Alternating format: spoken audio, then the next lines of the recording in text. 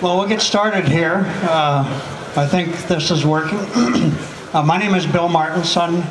I live in Fargo, North Dakota. I'm a member of the Northern Lights Oliver Collectors chapter, which is maybe one of the newer ones in the network. But I worked at White from 70 to 75.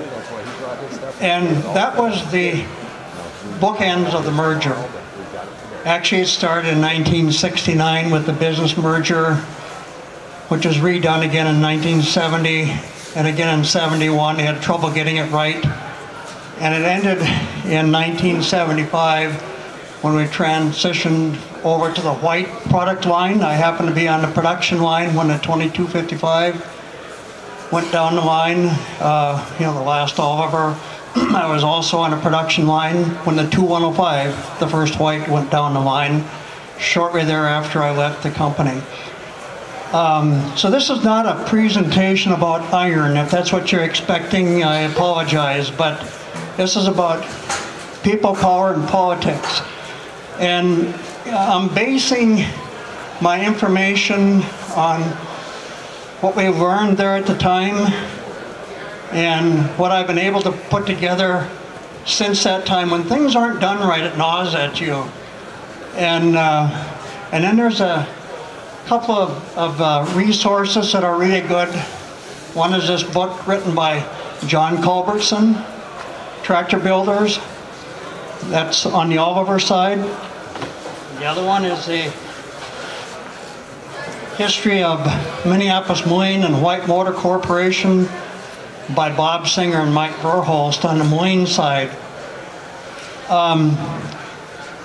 So I didn't know what to title this thing, but I said, well, I'm going to kind of focus on what took out Oliver, because I think that's what maybe bothers a lot of us. I don't think it had to happen, but it did. And I should really say there who took out Oliver, and so we're going to talk about that stuff. But I had to go all the way back to the acquisition of Oliver by White to deal with why Oliver got taken out. And there's three questions there that we have to deal with. Why did White buy Oliver? Why did Oliver sell to White? They didn't have to, but they did. And then why did White buy Minneapolis Moline? A little background on White. There actually ended up being two White corporations in Cleveland, White Consolidated Industries and White Motor Corporation. And back in 1866, a guy by the name of Thomas White founded White Industries, which ultimately became White Consolidated Industries, making the White sewing machine. He was very successful. The company grew, they diversified into different things. He had two sons that were very capable, came into the business, and they started fooling around with steam-powered automobiles and stuff like that, and they kind of formed an auto group. But Thomas didn't like that, so he spun it off, and that became White Motor Corporation. So White Motor Corporation was an outgrowth of White Consolidated Industries, both in Cleveland, and both of them were intertwined in the mess of the merger. The other thing is that in 1916, White Motor founded Cletrac, and in 1944 they sold Cletrac to Oliver. So that was the beginning of a relationship between the two companies. Ultimately, White Motor Corporation became a trucking company, and they did a lot of acquisitions of different truck companies, and then into the farm and other stuff, Hercules to get into the engine business. But they became the big four of trucks. They were if you add up all their brands, they were the largest trucking company in the country. And in 1958, I highlighted Diamond T. They purchased Diamond T, and I'm going to come back to that one. And then they did an attempted takeover of the Cummins Engine Company. I don't know what year that was, but somewhere in the 50s, I think late 50s, and that was blocked by the Justice Department. So why did White buy Oliver? Now in social media, you read things like, well, White couldn't make money building trucks, so they had to buy, oh, and Oliver spun off a lot of money making tractors, so they need Oliver's money to fund the trucks. That's not true. Both businesses were cyclical. In fact, ag was probably more cyclical than trucks. What we always heard was that the reason that White bought Oliver was one thing, that after the head of White Motor Corporation just felt they needed to have their own engine. Mack Truck had an engine, and they felt they needed, as the biggest trucking company, they needed their own engine too, to have the margins and things like that that they needed. But they could not fund, so they wanted to develop this new engine, build a plant to make it in, but they couldn't fund that plant based on truck engines alone. And the reason is this, is that when you buy a truck, engines are an option. You can buy Cat or Cummins or Detroit diesel. It wasn't a captive market like tractors. And so they knew that when they came out with their truck line, it would take a while to ramp up the volume. So they needed the baseline of the ag volume to make this thing fly. And their break-even point was 21,000 engines per year. And they figured it would take 4 years to hit that point with the truck volume ramping up. And so that's what we heard why White bought Oliver, is just to fund this engine plant. And I think they sought Oliver. They had that prior connection with Fleetrack, but Oliver was the only tractor company that didn't have their own engine. So, and then you might say, well, why did they buy Moline? And I think there was only one reason. Moline came to them, and it just raised that line a little bit more. So added a little bit more to the engine volume. This one here is an interesting discussion. Why did Oliver sell to White? And I think, you know, one thing I would say is you can't go out on the internet and learn a lot by searching on Oliver, because all that history was pre-internet. Now everything is stored out there.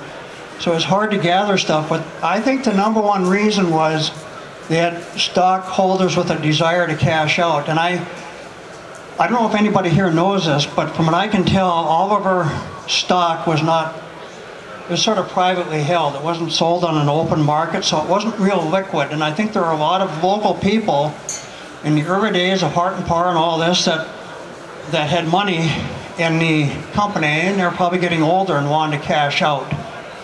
So I think that was one thing. The second thing is Oliver, you know, the ag industry could have severe droughts. And you can read in John Culvert's about him in his book, you know, there's times when the factory was shut down for many months because the sales were practically nothing, you know, and it was tough to cash flow through those periods of time. And all the ag people wanted to diversify. And most of them did so by moving into industrial products. John Deere did, Case did, and Oliver did to some degrees too. They developed a line of industrial products based on the 550, 1650, and 1950. But still, there'd be those droughts, and so they were, well, I'll just, if you look here, in 1957, this is out of John Culbertson's book, that Alva Phelps, president of Oliver, put the word out that Oliver was merger-minded and that the company was considering 3 or 4 proposals to marry with other companies. Well, this was a year after they entertained discussions with Case on a merger that was called off. And I can't think of I mean, that'd be a terrible merger. But, and the worst one over here is Studebaker. They had talks with Studebaker about merging. And you'd say, why in the world Studebaker? You know, I mean, it had failed in the car industry already. They came out with the Lark, if anybody can remember that brought a little bit of life back into the company. But, and I suspect the reason they were talking to Studebaker is that the Studebaker plant was right next to the Oliver plant in South Bend. I think it's gone now, but here was a little clip that I caught out of the New York Times there in 1960, January of 1960, where they dropped discussion of merging with Studebaker. That would have been way worse than White. But it was later in 1960 when I believe the deal with White was pulled off. So they were aggressively seeking a suitor. But another thing to note here is that these Mailman brothers, I remember I said they sold Diamond Tea to White in '58. Then they invested their money in Oliver, and they got on the board. They were, I think, venture capitalists. And if you go back in the history of Minneapolis Moline, and all, I didn't realize this about Oliver, also with Cox, that they all had issues with venture capitalists moving in and, I'm going to say, damaging the company. But I think these Mailman brothers had a lot to do with selling to White. Another reason why Oliver might have been interested in selling was to stabilize their engine situation, because that, in my opinion, and I'm going to talk more about that, Waukesha relationship wasn't working for them. And when I say that, I'm not saying it was a bad engine, but I'm saying the strategy was not delivering.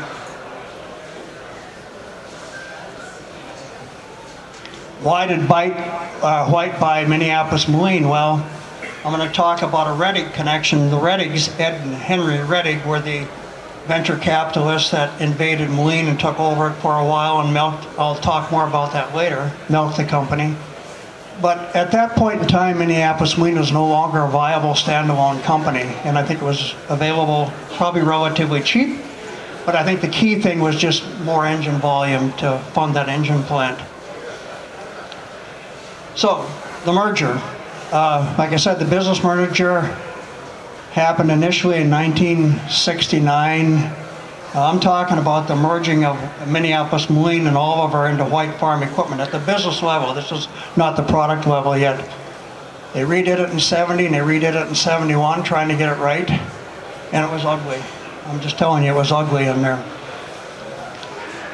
Per John Culbertson again, it is remarkable that the company survived the internal wars and continued on for 2 more decades.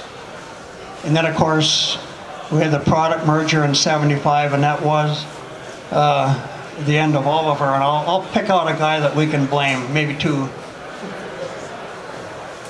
Now some key players, and I hope this isn't boring, but all of this comes down to people and positions of power and making decisions, and some of them were good and some of them were bad. First one was Neb Bauman. He was president, CEO of White Motor. Through their growth years, he was the one that was the architect of the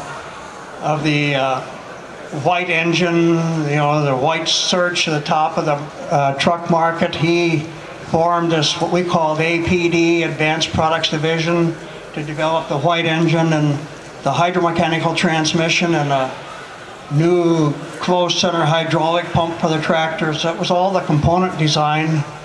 That was out in California.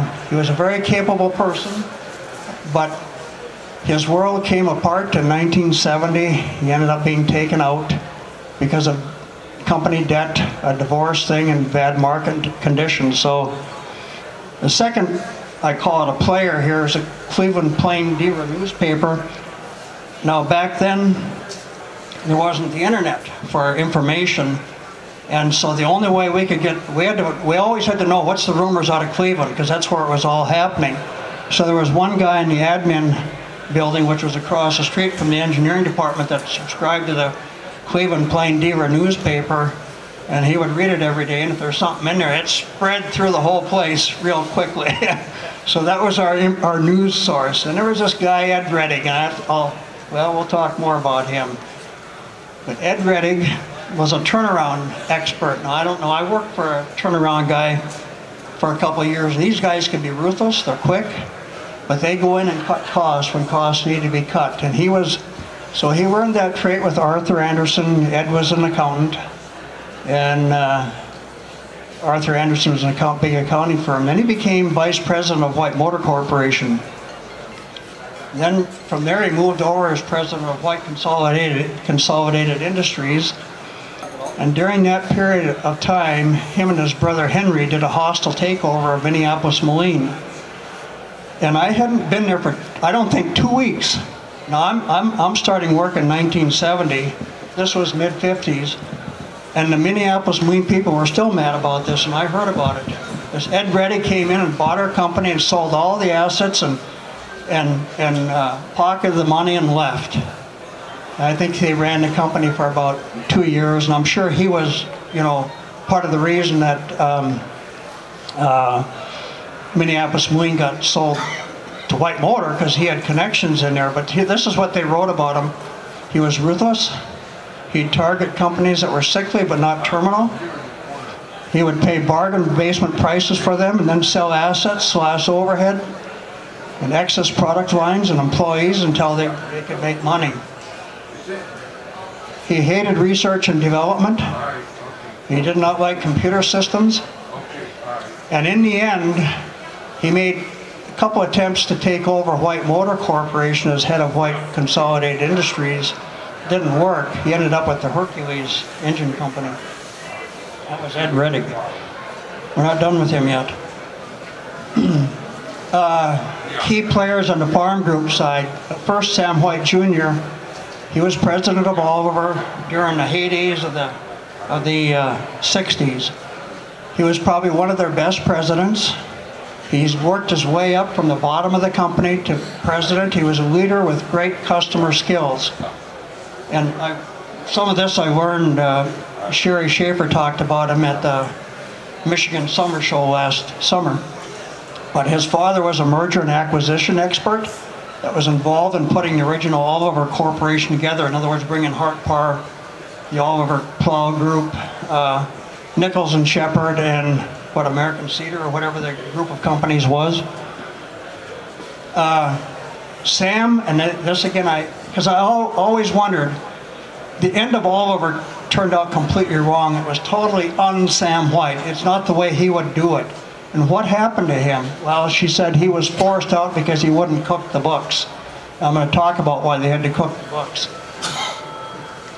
Underneath Sam, while he was still there, was Bob Cumming, who was president of Minneapolis Moline, and Jim Wormley, who was president of Oliver. Bob Cumming came out of White Motor Corporation, a connection there. He became president of White Farm after Sam White's ouster. Bob is the one that pulled off the merger. He was smooth, he presented well, likable guy. You know, I met him a few times because he was in the admin building right across the street from engineering, and he was really a good guy. He just did the politics wrong of the merger, and it ultimately cost him his job. But he, one time there, and I think it was in 1970, he gave the engineering department a little budget, like about $5,000, to build up a Minneapolis Moline puller that can compete with the big guys, because there were some pullers out there. They were pulling with the diesels, but the Minneapolis Moline, you know, there's two things in pulling. One is displacement, and the other is RPM. But you couldn't get the RPM of the Minneapolis Moline diesels up high enough. So we turboed an LP gas engine and got the RPMs up, and I think we're running about 3,600. And we'd pull about 500 horsepower with it when, you know, it was running right. But anyway, Bob was a great guy. Jim Wormley on the other side, he came to Oliver from John Deere. He was supposedly an expert in new generation Deere. He initially came in as VP of marketing, and then he ultimately became president of Oliver, but he lost out to Bob Cumming as president of White Farm. And he just was not as smooth. I met him once because he had to come in and approve the sheet metal for the 2255 before it could go into production. Another really key player, and this guy I've got a lot of respect for, Bob Singer. I don't know if he's alive anymore or not. He was VP of engineering at Minneapolis Moline. Some people have power because of title and position and stuff like that. They may not be any smarter than you or I, but they got the power because of position. Bob had power because he was just smart, smarter than anybody else almost. He had direct access to Nev Bauman, the head of White Motor.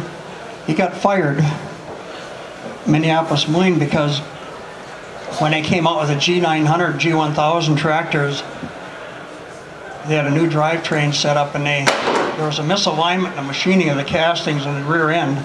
I don't know if it was where the transmission bolted to the rear end or the axle housings, but one of them. And you never want misalignment with gears and bearings. It shortens the life greatly, and there's no field fix for it. Anyway, they had some out-of-spec machine drivetrain housings at the plant, and he was asked to come down there and approve a deviation if they could use them, and he refused, and he got fired. And then Ned Bauman heard about it, and then he sent him out to APD as director of research, and he ultimately came back to Minneapolis Moline to the engineering department while I was there. But he had 2 patents on the hydromechanical transmission. I think he was a big influence in MM having the upper hand in the White Farm Equipment merger, and I'm going to talk about that a little bit more. He was also a real key person in conceiving of the 2255, because in 1972 they closed the Lake Street plant, which was the end of Minneapolis Moline. The sweet spot of the marketplace was 115 to 130 horsepower, and we had nothing in there. The only thing we had prior to that time was the G1350 Moline, which was a 2155 Oliver. But that went away, so we had to move quickly with something, and that was the 2255, and the big decision there was really what engine to use. Then there was this Dr. John Beck. He was hired as president of APD. And he was, according to Bob Singer, a brilliant and persuasive man. They hired him out of McCullough, you know, the chainsaw people, the people that make little engines that sing. I don't know why they went after him, but they wanted him badly. He says, I'll take this job, but I'm not moving. So they set up APD out in California where he lived, which I think was a big mistake. But here's the thing. He was a mastermind of the new white engine lineup. And he liked RPM, you can see that there. And so his decision was to go with V8s for the truck. Now there's some people say that probably would have been a big mistake. They never would have been accepted, you know. This 429 would have been a great engine. And it was, like I said, he had plans to take it up to 190 horsepower running at 2,800 RPM. And then there was a 4-cylinder version of that, which was basically the same bore and stroke, 2 less cylinders. The last 2 people we need to talk about, and these are the 2 that ended Oliver. Bunky Knudsen, he became president of White Motor Corporation in 1971. He came from GM, he rose through the ranks at GM. He revitalized Pontiac, if you can remember the wide track, you know, when they came with the wide track cars and Grand Prix. All of those were his work. He lost out for the top job at GM, and when you lose out for the top job, you have to leave. So he went over to Ford, but he couldn't get along with Lee Iacocca, so he didn't last there very long. But he had this stylist, Larry Shinoda, they were bolted at the hip. And Larry Shinoda rose quickly in GM. I think a lot of you are probably old enough here to remember the 1959 Chevrolet Impala with those big fins. Well, that was his doing. And then he did the original Corvette Stingray, and he also did the Corvair. I don't know anything about this Boss 302 Mustang, but he did that at Ford when Knudsen was there, Bunky Knudsen. And then when they left Ford, they started this Rectrans RV company, which White Motor had to acquire to get these 2 guys. Shinoda, he was a very capable guy, no question about it, but he liked chrome, silver, vibe stripes, and Bunky liked the name Boss, if this is starting to add up with you. Oliver pre-merger. John Culbertson calls it the glory days of Oliver. I said golden years, glory days, 1960s, 50 series tractors. Sam White was president. Roy Rant was product manager. He had a very complete product line. We had this Roy Rant rule that there had to be a tractor model every 13 horsepower because it took 13 more horsepower to pull another plow bottom. That was his thinking. Now, whether or not that was the right number or not didn't matter. Soil types, you know, made a difference, but he had a strategy. He had a strategy, and And if you look at all of our equipment lineup, a lot of good stuff. The rotofull baler was as good as you could get. They had this chisel plow with a patented shank that was very unique. Their air planter and their plow. They had just good equipment from top to bottom. Oliver was innovative. They dominated the front wheel assist market. For this reason alone, the brand should still exist, in my opinion. You know, I've got a 23 horse subcompact tractor, Massey Ferguson, front wheel assist. The only way you can buy it. It's on everything now, you know. And Oliver dominated that segment. And the reason was because of their cast iron bathtub. They were the only one equipped to take that load, you know, from the front to the back. Everybody else used their engine as part of their structure. And they didn't want that torsional effect and stuff like that going through their engine. Fender fuel tanks. Great idea. You know, one of the biggest issues in designing a tractor is how do you get enough fuel capacity and where are you going to put the fuel tank? And a good place to put the fuel tank is not in front of the radiator. For two reasons. One is that the front end could get pretty light when the tank got low. Number two is, and this is, I mean, we bought radiators from Modine and John Deere bought radiators from Modine and you learned stuff. But they had a big problem with because the air was being drawn in on the side just in front of the radiator, recycling, especially if you get a little tailwind. So they had to oversize their radiators to compensate for that. So, I mean, Oliver, say Fender fuel tanks, I mean, where do you put the fuel tank was a problem, but, and getting capacity, that was just a great solution. I'm surprised that other companies didn't do that. There was no patent on it, you know. They're 3-speed, and then I would say a tractor that was very well balanced. There's more to pulling than Nebraska horsepower ratings of the tractor. It's getting the power to the ground. And Jim Norman, stand up a minute so everybody knows you. This is a guy that should do a seminar down the road, and he could talk about when he was custom plowing with a 1950 T and a 6 bottom, and you were pulling up against John Deere what? One customer I had a fairly 4220 John Deere, pulling 560. Should I go on? And you had the owners of those John Deeres taking them into the shop wondering what was wrong with the tractor because they couldn't keep up with Jim. More fuel. I got a story for you. For years, my uncle owned Oliver. Here, you need to use this. This is a story about my uncle. For years he owned an Oliver 1800C and two 1850 gassers. Hated the smell of diesel fuel, but in 1982 he had to go buy a diesel powered tractor. He asked his son what he wanted and he said John Deere. So they brought out a 4440. They used my uncle's 5 bottom 546 plow that he kept. The 1850 had M&W pistons in it, and it could outpull a 4440 5 bottom plow until it got to about 200 horse.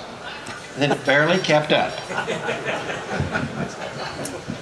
And I think a lot of that is just the tractor balance with the cast iron frame and the cast iron grill. That cast iron grill, you know, if you just says what's the best grill you could design for a tractor, you'd say it has to have 3 things. One is weight, because you need weight on the front end. Number 2, you want it to be stout, so when it comes up against another object, the other object gives.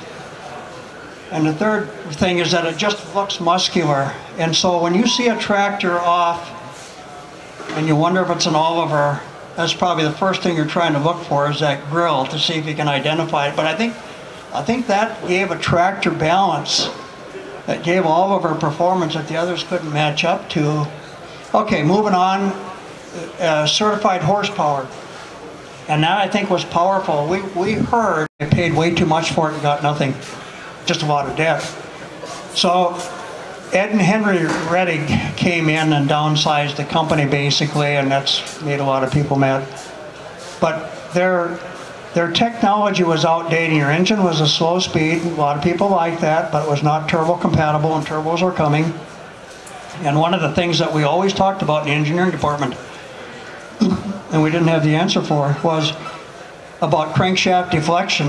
If you started to push their engines with the four, like the 6 cylinders having 4 main bearing crank, and there was really no way to measure that. Probably would be today with computers, but not back then. Transmission was as out of date as you could get with the sliding spur gears, and they're hard to shift. And I remember I hadn't been at the company too long, and they had this conference room in the basement. As I said, I told to go to this meeting in the basement. And it was they got a group of engineers together, and the purpose of the meeting was to try to brainstorm ways that we could improve sales of MM tractor. This was in the 70s when sales were terrible. And I didn't dare say anything because what I wanted to say I didn't think would be received. Like maybe we should get a nice shift lever at least on that transmission so you could shift it quick. Didn't have to go fishing. And, you know, if they can't get rid of the spur gears quick, at least get a good control, you know. But the only conclusion they could make was this, is that their tractors were too expensive and they had to take cost out.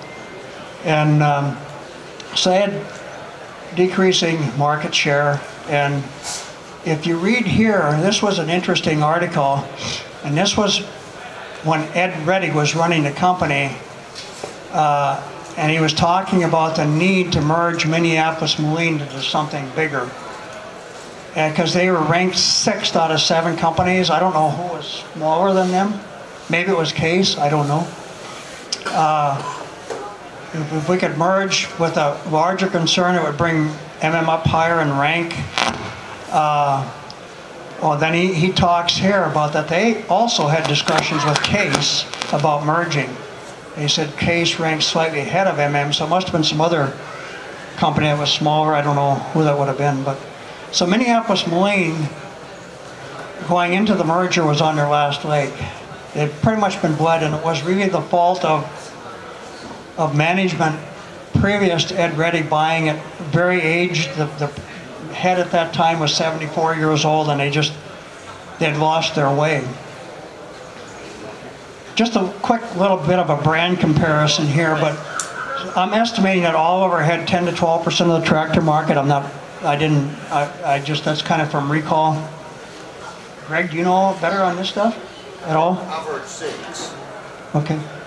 I'm estimating 3% for MM, so there's big difference there. The other one here is that what I call a core value. Now, these days companies post core values on you walk into the building and you see them, but that wasn't the case there. But I think that's what drove their behavior and their culture. And at Oliver, it was innovation, in my opinion. At MM, it was all about their engine. They just hung their hat on their engine, and after that, a value tractor. And they weren't very creative. Now, when I say that, they did a couple things that were creative. One was the G1000 Vista, doing that operator platform. And Bob Singer was responsible for that, and he said he could not get that design through his own engineering department. He had to sub it out to a firm in Detroit to get it done. And then when they went to the 50 series, they left that design. So now we're to the merger. You're probably getting bored to death of this stuff, but this was in '69. Ned Bauman was running White Motor. Sam White was gone. We call it, they moved him up and out. They promoted him to a job in Cleveland that didn't exist, and he's soon gone. With the official word, he was promoted to Cleveland, but he was really fired because he wouldn't cook the books. So then Bob Cumming, president of MM, we talked about this, replaced him. So Bob was the one that pulled off this first round of merger and tucked Oliver into MM. The headquarters in engineering were moved to Hopkins. So the Oliver people in Oak, I think they were in Oak Brook, Illinois, moved to Hopkins, and the engineering department from Charles City moved up to Hopkins. And all the key positions went to MM people. From a product standpoint, they're still planning on the corporate tractor, and it was supposed to have been introduced in 1971. When I started in 1970, they had a lot of prototypes built of the corporate tractor. I don't know what the brand name would have been. I don't think that had been decided yet, but all the prototypes were painted Oliver colors, and they had tried the white name on the MM50 series on that nose piece, front of the grill, and also on the 55 series, and it didn't last long. They had to take it off, the white name, because it wasn't received. But John Culbertson writes this in his book about this whole thing, and this was messy. In a fiercely fought battle between executives of Oliver and MM for top spots in white farm equipment, the nod for the most part went to MM. Before the year was over, MM had clearly won by grabbing all the top positions, leaving Oliver staffers clutching only the lower rungs of the ladder. It wasn't pretty nor pleasant. The whole process of putting together a top-notch staff was never a question of selecting the most qualified, but simply a matter of politics, power politics. While we at Charles City were mindful of the power struggle being waged up north, our job was to build quality tractors, and that is what we did. And that's in the end what won out. So that was in 1969, no, 1970. Neb Bauman is removed top of White Motor Corporation. It was expensive, but he was terminated. Bob Cumming was still White Farm Equipment president. White Consolidated Industries and White Motor Corporation agreed to a merger with White Consolidated Industry, basically getting the upper hand, and Ed Reddig, who was president of White Consolidated Industries, stepped in to run White Motor Corporation. That's the Ed Reddig that was the guy that, you know, that did the hostile takeover of Minneapolis Moline. And that scared us all. Ed, you know, everybody feared Ed. And he was in control for 6 months. And he believed that the White Farm Equipment merger was a mistake, and he wanted to divide into 3 operating groups: Oliver, Minneapolis Moline, and South Bend. And he closed the Shelbyville plant, and he planned to build a new admin building in Charles City, and people in engineering from Hopkins would have been moved to there. So that was an announced move that never took place. He killed the White engine and the corporate tractor, leaving a huge product hole. That's why we had to move quickly with the 2255. Like I said, he was in charge for only 6 months, but he had a significant impact on the future. And Bob Singer says this, and he had to work with Ed. He says, although we feared and dreaded Ed, he did force changes which produced, you know, improved and more efficient operations. But so here, this is an interesting scenario. Ed was going to keep the brands, and if this could have stuck, maybe this would have been a good deal. I think the whole outcome of the farm group, I don't think White Farm would have been spun off from White Motor, because all that happened with White Motor after they got spun out is they got worse owners, you know. But what happened was that merger was killed by the Justice Department, because White Consolidated Industries owned 30% of Ellis Chalmers. Now, that to me is really interesting, because what do you have with AGCO today? It's Ellis and White and Massey and Moore. But here they killed it. So again, I think if that round 2 could have stayed in place, might have been a really good deal. So then they have no head, and where are they going to go? And Bunky Knudsen was available. He was unemployed. And so they hired him as president of White Motor Corporation, and we really thought that would be good. We thought Bunky had quite a reputation as a successful executive, and The first thing he did is fire Bob Cumming, and the reason he did is there were so many complaints from the field on Bob Cumming's process of merging that he had to take him out. And the story was this, John Culbertson writes about it, but Bob Cumming was invited to Cleveland for his first meeting with Bunky, and he waited for 2 hours in the lobby to get into the office. And when he got in, he was going to, shake Bunky's hand. Bunky just says, he wouldn't shake his hand. He says, "Don't sit down, you're no longer employed." He was fired. And that was the way Bunky operated. He did the same thing to Jim Wormley, but in the end, so he brought Jim Wormley back, and that maybe wasn't so good either. Jim was actually president when we did the 2255. But then the decision was made to move admin to Chicago and engineering to Libertyville, Illinois, and that's what did end up happening. That's when I left. No interest in going there, and a lot of other people left too, I can just tell you that. That was not a good deal for the engineering department. He closed the Lake Street plant, which is effectively ended Minneapolis-Moline. He brought in his buddy, Larry Shinoda, the stylist, set up a corporate design center in Detroit to design all the new line of trucks and tractors that were going to come out. And Larry Shinoda led the change over to White. So these are the two guys, Bunky and Larry Shinoda, that ended Oliver and came up with White, and they created the Field Boss line because Bunky liked the name Boss, Shinoda liked silver, chrome, and black stripes. And that's what we ended up with. You can see it on a tractor over here. And I would just say this about, clearly Shinoda was talented. Oliver had this stylist, Wally Drogamy, where I thought really did a good job.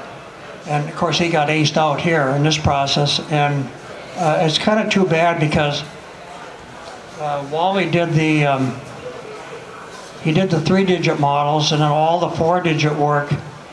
And you take a couple of his styling elements like that cast iron grill and the side spear, which started with the B series. He got that from Cox. The life of styling elements isn't very long. 4 or 5 years is it. But those two things lasted like that grill for what, 15 years. That's unusual. So he did Oliver a really good job, but he lost out to Shinoda. And Bunky and Larry Shinoda had no respect for the brands. That's what's really disappointing. They came in on their white horses with their arrogance and did what they wanted. And so John Culbertson writes, with Jim Wormley running the show, a not so subtle realignment was quickly made. More and more key people from the old Oliver family moved to the forefront, and executives of the old MM regime were shoved to the background. One observer remarked, when Minnie Moe was in charge, they tried to commit fratricide against Oliver, and when the table turned, Oliver reciprocated. But here's the key point. Be that as it may, it is remarkable that the company survived the internal wars and continued on for 2 more years. So, just some final thoughts here. So what was the root cause of White's failure? Well, it was just simply, I think, 2 things. Too much debt and then bad market conditions hitting in 1970, both trucks and tractors. Cash flow, just non-existent. Neb Bauman's divorce. And Bob Singer writes quite a bit about that in his book, but his ex-wife ended up with a whole bunch of White motor stock that was bought in margin, and they had to come up with cash to cover it, and they didn't have any cash because market conditions were so poor. So they opened up the factories. I remember going down to Charles City in 1970, and I never saw so many. I've never seen so many Olivers as what was in the field east of the plant, and they just overran the factories, truck and tractors, and came up with some kind of creative financing plan to pay for the tractors so they could show it on the book as revenue. And that was the cooking the books process that I think took out Sam White. He wouldn't play ball with it. But overrunning the factories, somewhere I read it resulted in the factories being closed for almost 2 years. Terrible. The other thing I think in White's case is that the APD, that development cycle out there, took too long. and in particular not getting the components into tractor designs fast enough. And this is where Oliver messed up. And I think also with APD in California was too disconnected from the tractor and truck engineering groups, you know, too isolated.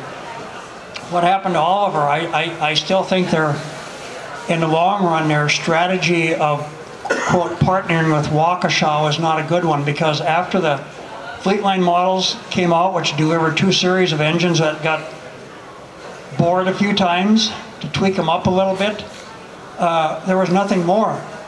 And if Oliver had its own engine, if they would have decided to build their own engines in Charles City, and they could have, and the reason they didn't, if you read in Herb Morell's book, is they didn't think they could find the labor to support an engine factory in Charles City. It might have been true, I don't know. But maybe they should have gone a few towns away and built it.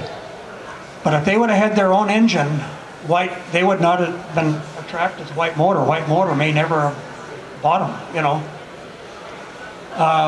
Clear of the ouster of Sam White. I think their lack of stepping up to bring their corporate tractor to market was a big mistake. I could see no evidence of Oliver doing any prototyping of the corporate tractor, and I don't know why. And this comment, I can't explain the 55 series product plan because it doesn't look anything like Sam White, anything like what Sam White or Roy Grant would do. I don't know who was calling those shots, and that was part of the getting rid of the certified horsepower and stuff like that. The sweet spot of the marketplace was, at that time, was 115 to 130 horsepower, and all that was in there was a 2155, and that was not a good tractor to sell to the Oliver people. They should have had a 2155 based on the 2150, and they chose not to do that. It feels like the MM people may have been sort of running things at this point in time, you know, dropping the certified horsepower. And then I always have to give credit to Wally Drogemuller. I got to work with him quite a bit. He had an office in our engineering department. I spent a lot of time with him. The guy was a wizard. He could sketch. He was always sketching. If you wanted to know what management was thinking about down the road, you go into Wally's office, because that's the first place they'd go, is have him do some renderings of what it would look like. It's fun to talk to him. And he took great pride. He had responsibility for not just tractor design, but the entire product line. One day I was at his office and he took out all of our product brochure. He started to go through and showed me the little things he did. And I don't know if you remember the little things he did to tie the product line together, but the one I remember was, and I wrote this in our club newsletter not long ago, but there was this little triangular spear type thing he put on the plow bottom. I don't know if you recall that. That was his touch. That was just his way of tying that into the Oliver overall design of things. So one last thing, what gave MM the upper hand? And I think Bob Singer was a key guy here, because he was out at APD and the engines were ready to go. The factory in Canton was built, the tooling was in place, all they had to do was turn it on. That's from what I heard. And it was a state-of-the-art engine factory, and there was no tractor. And Oliver was not stepping up to the plate. He called the MM engineering departments that start designing a corporate tractor, and Mike Verholst stepped up, and the way they went, and they did it quickly. That's my thought. You know, that's one reason. The second is that Bob Cumming was stronger than Jim Wormley. He got the upper hand when Sam White was pushed out, and then he made it a political deal. He wasn't going to turn on his MM guys. And so he basically rolled Oliver into MM. But it couldn't hold. It was the wrong thing to do. That's why it had to be redone twice. So anyway, I've taken too long. One more thing I have to talk about. Oliver's brand assets. I think this is an important thing. Corporations spend a lot of money promoting their brand, and they have to keep it alive, keep it in front of customers. It's flipped now. The responsibility of keeping Oliver's brand assets alive, we don't have that corporate umbrella, it's us. That's why we have to do these things, you know, and share the stories and display the iron and take them to the field and put them in parades and restore them and you name it. So I thought, what are some of Oliver's brand assets And I'm just thinking mainly of the tractors here now, but first is the name, Oliver. It's the best name in the industry. There is no nickname. Does Toyota have a nickname, or a Honda, or Ford? No. It's a simple, solid name. It's not Deere rather than John Deere. It's not IH rather than International Harvester, or, you know, Minimo or Alice rather than Alice Chalmers. It's a simple, solid name. You know, White was okay, but it was a sewing machine name, you know, for goodness sakes. Meadow green and clover white, great colors. I mean, just look at it. You know, they're restored tractors. Well, the silver and chrome, I suppose you could say it's okay, but it got dated. You know, it's that type of thing that gets dated. Wasn't a real durable color either. The cast iron grill, we talked about that, couldn't beat it. Well, chrome plastic grill, you know, looked nice. It looked nice for a while at least, you know. I remember when they were designing that grill, I didn't work on it, but that was a challenge to get that thing done in chrome like that, but Shinoda insisted on it. The side spear, you know, I think was a really good marking. Again, I heard that from Cockship, but the grill is probably the first thing you look at when you see a tractor off a ways, see if it's an all-over. Side spear is the second thing. Well, the vibe stripes, you know, they didn't last very long and they were gone. Cast iron bathtub, front wheel assist, Fender fuel tanks, the tractor balance and the resulting overall field performance. And then innovation, like I said, throughout the product line. I think these are all assets that we have to continue to keep alive and remind ourselves of and enjoy as we have opportunities. So I apologize for taking longer than I wanted to, but I don't know if you have any questions. I guess if you do, you can.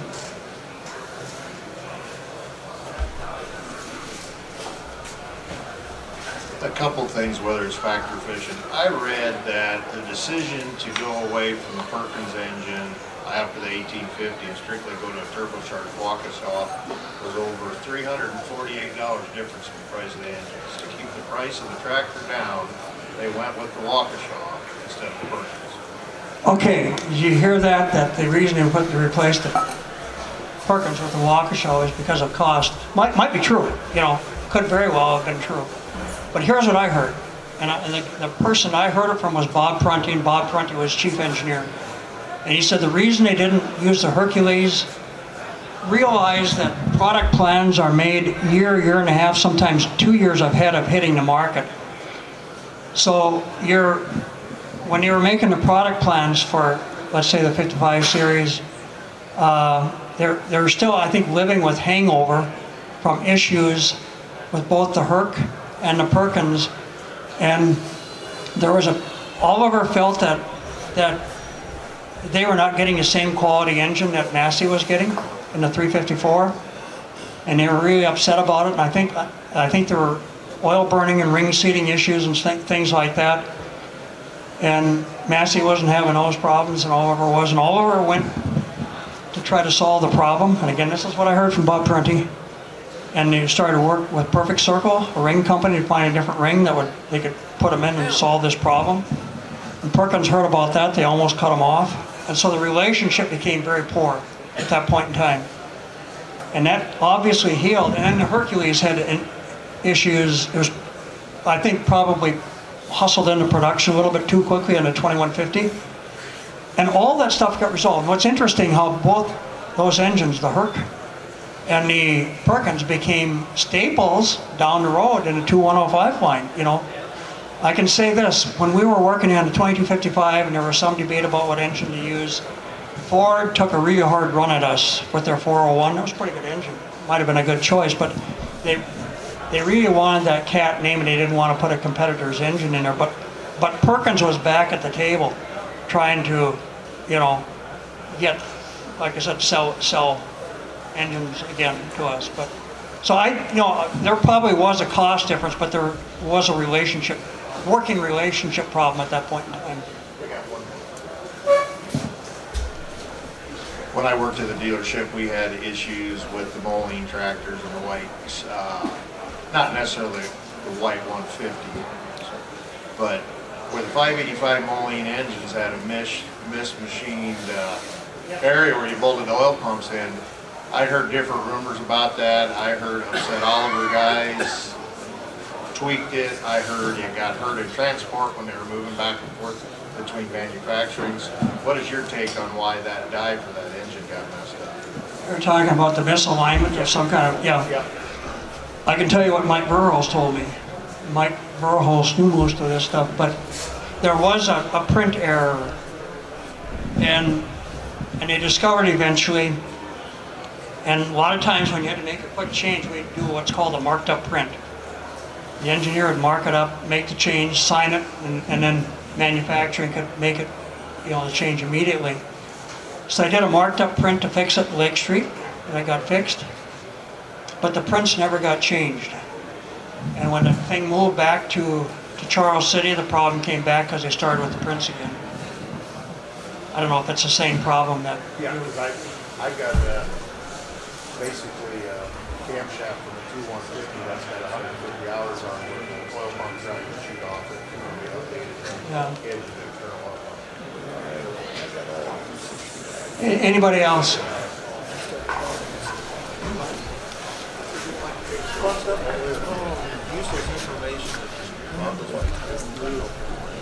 Nice looking tractor. Now, did you ever see that? What was? What? 20? Yeah, that's what should have happened, Bill, in my opinion. That would be the Oliver, but they went with the Moline.